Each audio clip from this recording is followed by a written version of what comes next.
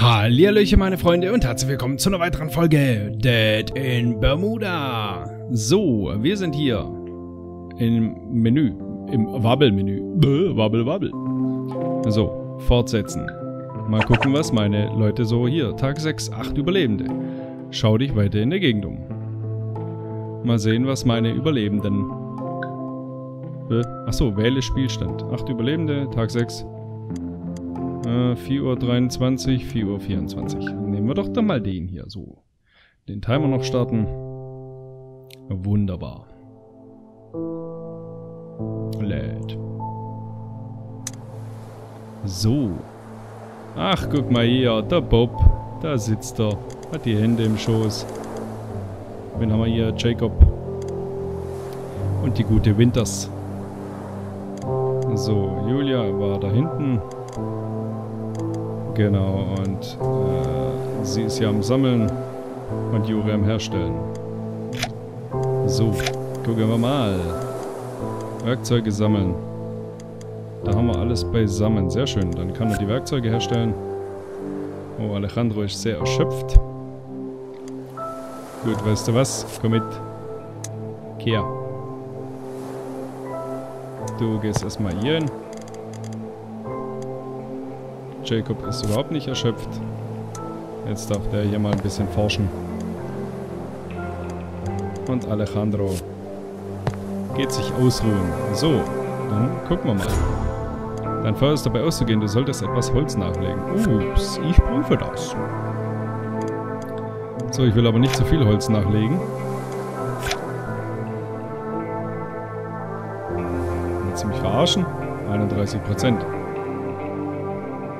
0. Wir haben keinen. Wir können nichts mehr konvertieren. Wir müssen forschen. Egal. Tu es. Na also, ein Holz.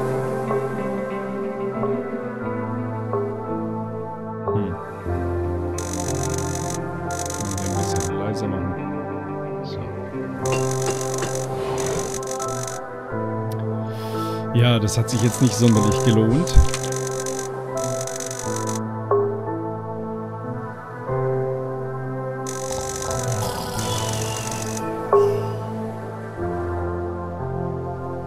So, die sind schön ausgeruht. Die findet ja gar nichts. Hier haben wir noch was. Was ist das denn? Oha, seltsame blaue Frau. Untersuchen. Beschreibung. Eine seltsame blaue Frau steht vor dir und kuschelt das Skelett eines Babydelfins. Sie begrüßt sich mit einem Lächeln, aber sagt nicht ein Wort. Das ist eine jenseitige Atmosphäre um sie herum. Was ist denn jenseitig? Man fühlt sich unwohl, aber nicht in Gefahr. Na dann. Unterhalten oder durchsuchen? Aber vielleicht mal unterhalten. Bob, mein Guter. Komm. Bist du Liebe? Fragst du? Und als ob ein Zauber gebrochen wurde, dreht sie sich langsam zu. Dreht sie sich dir langsam zu, okay. Ich dachte schon. Natürlich, sagt sie mit einem Lächeln, das dein Herz durchbohrt. Ebenso charmant und doch erschreckend. Aber höfliche Menschen kommen in der Regel nicht mit leeren Händen zu mir, wenn sie zu mir nach Hause eingeladen werden. Komm mit etwas zurück, was ich liebe, dann können wir reden, sagt sie mit einem Grinsen. Da sind zwei Liebende im Dschungel, hier ganz in der Nähe, sie streiten sich. Bring mir bitte das Objekt, um das sie sich streiten. So. Finde ein Geschenk für die seltsame blaue Frau. Na dann zurück zum Lager. So, was haben wir denn für... Haben wir hier vielleicht was im Koffer? Ein Geschenk. Vielleicht die Pralinenschachtel? Oder ein Fisch? Oder ein Erste-Hilfe-Magazin? Bob. Objekt benutzen. Ach so, nee. Der soll das Objekt ja irgendwo zu ihr hinbringen. Ja, weißt du was? Komm mal her. Du gehst jetzt auch mal erforschen. Du kannst das ganz gut. Alejandro ruht sich aus. Winters ist nicht mehr allzu erschöpft. Die kann mal helfen. Herstellen. Kann die vielleicht ganz gut. Obwohl, nee, dann machen wir was anderes. Dann soll erstmal... Kann ich den da hinstellen? Ah, okay, gut. Machen wir mal so.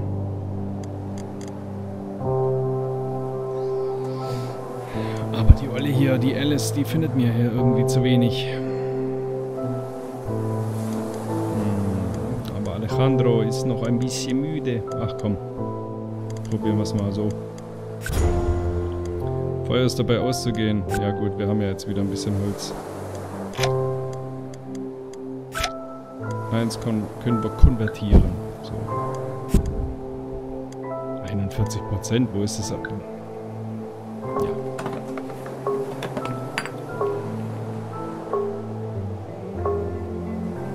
Was? Ginsengsaft?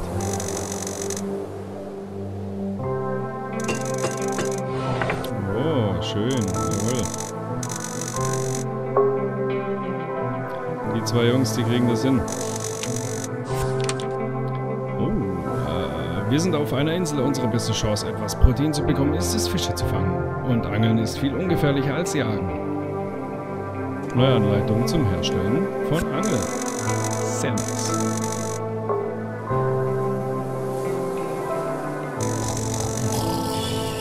Alejandro ruht sich aus. Oh, er ist aufgestiegen in Level 3.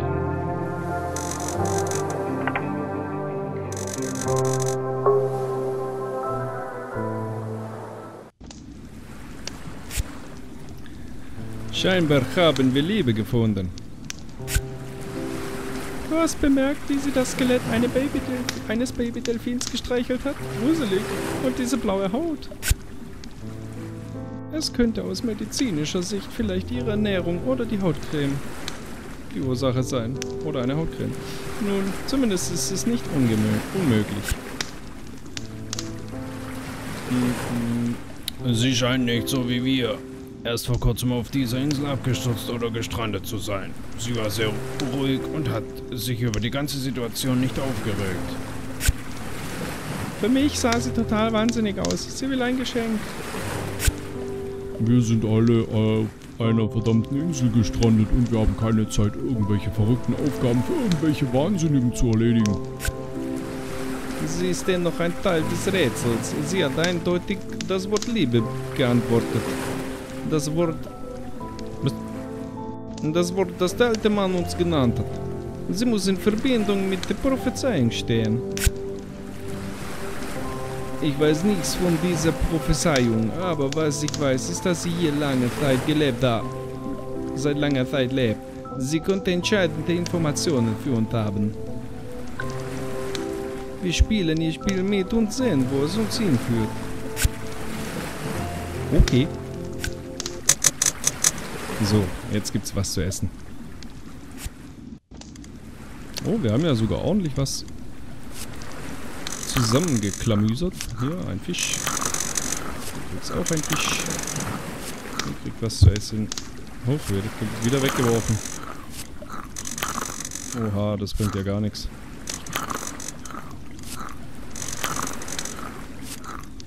Naja, dann müsst ihr halt alle ein bisschen hungern. Wer ist am hungrigsten? Der Zacki hier. So. Die Früchte, nee, die machen wir lieber zu Wasser.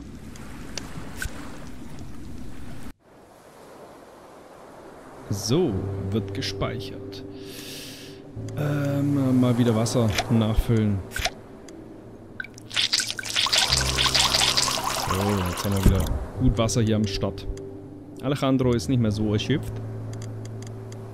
Bob. Oh, Bob hat einen Stufenaufstieg. 5 Fähigkeiten.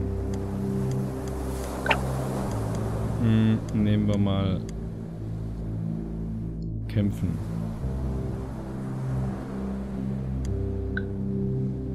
Zwei und Agilität auch 2. Na, machen wir 3.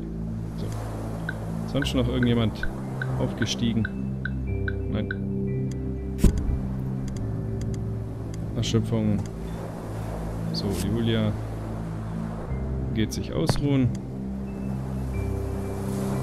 Na. Alice ist auch recht erschöpft. Juri, oha, Juri ist sehr erschöpft. So, Forschung brauchen wir jetzt gerade im Moment nicht. Früchte, Korb und Angel können wir machen. Okay. So, Juri, du gehst euch auch ausruhen. So. Und die Winters. Die kann hier mit dem guten Jacob zusammen herstellen. So, und du gehst dich auch ausruhen. Oder auch nicht. Mal, Moment. Alejandro ist auch schon wieder recht ausgeruht. Dann machen wir so.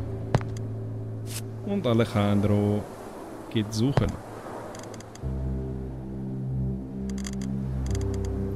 Und die gute Alice, die bleibt einfach mal da sitzen. Sprich nicht mit dir selbst. So. 23%. Eins können wir nachlegen. Okay. Dann starten wir mal. Oh. Getrocknete Nahrung, Kaffee. Der findet gute Sachen. Nicht schlecht. Jawohl. Wir haben etwas hergestellt. Werkzeuge sammeln, das wird uns definitiv weiterhelfen. Mit diesen Werkzeugen werden wir in der Lage sein, die Ressourcen in der näheren Umgebung einzusammeln. Du kannst jetzt bis zu 2 Personen die Aufgabe Sammeln zuweisen, um Holzseile, Steine und Heilkräuter zu sammeln. Sehr schön. Ah, okay. Da liegen also die Werkzeuge. Ja, die kommen nicht so gut miteinander aus.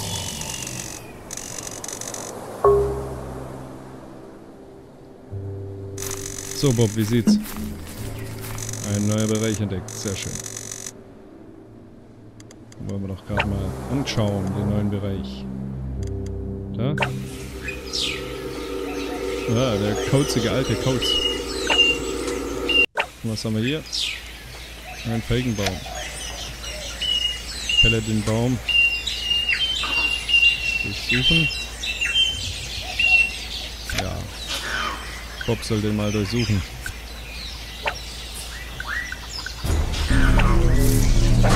Oh, Monster-Attacke. Wenn du weißt, dass man Zunder auf diesen Bäumen finden kann, es könnte noch nützlich sein. Sojasprossen und Zunder, jawohl. So ist gut. Guter Angelplatz. Geh schwimmen, geh angeln. Und das Wasser ist ruhig an diesem kleinen Bach. Wenn du nicht ums Überleben kämpfen müsstest, wäre es ein schöner Urlaubsort. Du bemerkst, dass sich eine Gruppe kleiner Fische an einem bestimmten Bereich des Bachs sammelt. Sie drehen etwas herum und herum. Etwas, das du nicht sehen kannst.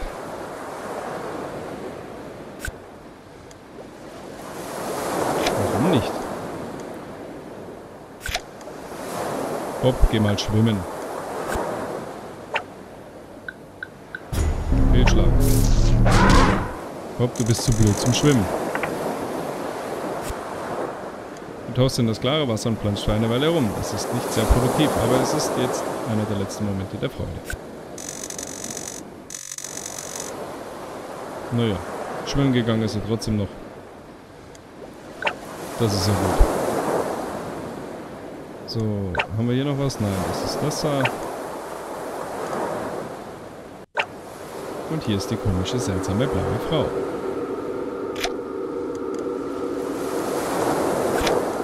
Bob soll sie mal untersuchen.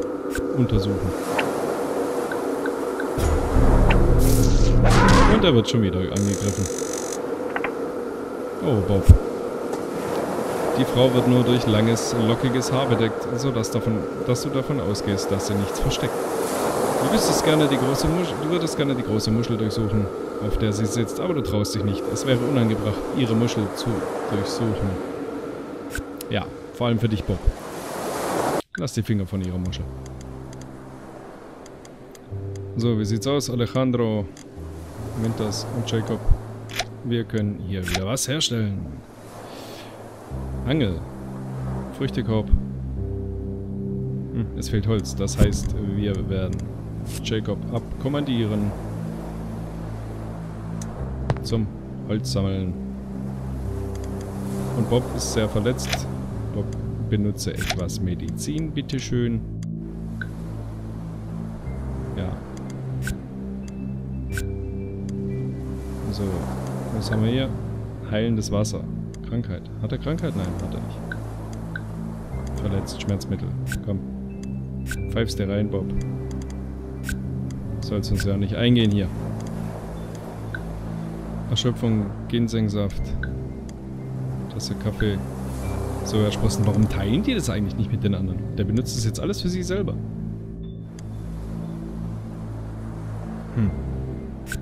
Na gut, dann benutzt das. Oh, Wissen, ja. So, gut. Ich dachte, man kann das vielleicht teilen mit den anderen, aber offensichtlich nicht. Dann ziehst du alles rein, los. Hier ist das noch. Und das auch noch. Obwohl, nein, wir haben... Naja, zu spät. Gut, Bob geht's wieder sehr gut. Deswegen geht Bob sammeln. So, Jacob. Depression. Haust dir rein. Krankheit. Oh, du bist krank. Ja, dann. Nix wie rein damit. Und Erschöpfung. Nimm dir einen Ginseng-Saft. Gut. Sollte ich vielleicht mal bei allen machen. So, was ist mit dir? Heilendes Wasser. Krankheit hast du nicht. Julia. Auch heilendes Wasser. Hatte keine Krankheit. Oh, sie ist ein bisschen krank. Na dann. Pfeifst du rein. War vielleicht etwas verfrüht, aber was soll's. So. Oh. Juri hat überhaupt keinen Gegenstand. Und sonst hat er auch keinen Gegenstand. Alle gegenstandslos. Alejandro? Nein. Gut, wir machen es mal anders. Alejandro geht herstellen und Julia geht... Winters? Ist die Julia? Ich weiß nicht mehr. Geht mal suchen, mal sehen, was die so findet. So. Früchtekorb herstellen bringt nichts ohne Holz. Wie viele Leute können sammeln gehen?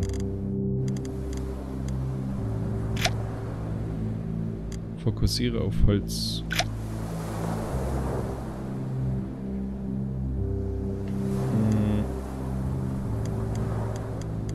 Alejandro geht auch mal sammeln, wenn das möglich ist. Nein, erkunden. Gut, Alejandro geht erkunden.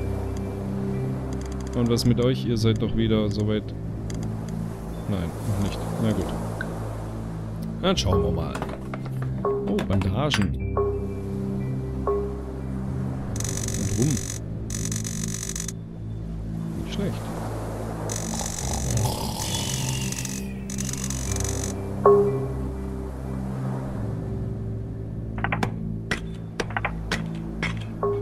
Jawohl, 5 Holz gefunden. Sehr schön. Wunderbar. Und Alejandro ist auch am Durchsuchen des Waldes. Julia. Also wurde ich zu diesem Urlaubsort geschickt, um einen pensionierten Spion zu überprüfen, der einmal für die US-Regierung gearbeitet hat. Und um die Bedrohung zu eliminieren. Dieser Typ muss meine Chefs wirklich aufgeregt haben. Vielleicht hat der Absturz die Arbeit für mich erledigt. Die einzige Information, die ich habe, ist, dass er ein Mann ist. Was bedeutet, dass nur 3 Möglichkeiten übrig bleiben. Keine schlechten Chancen. Könnte es dieser gut aussehende Mann sein? Er hat eine gute Tarnung in seinem wichtigen Job. Ich sollte mich etwas mit ihm anfreunden, um mehr zu erfahren. Männer sprechen viel, nachdem sie Sex hatten. So ein ist das. Mit diesem könnte ich niemals schlafen. Ich sollte versuchen, mehr zu erfahren. Er scheint wie viele Geheimnisse zu haben. Er ist nicht gerade locker. Vielleicht weiß er, dass ich ihm auf den Fersen bin. Und das ist dieser Bob-Typ. Er ist mehr eine Pflanze. Er ist mehr eine Pflanze als ein Mann. Aber ist auch eine Möglichkeit, nehme ich an. Eine Pflanze. Ich glaube eher, der ist ein... Naja, ich weiß nicht. Ein Bär.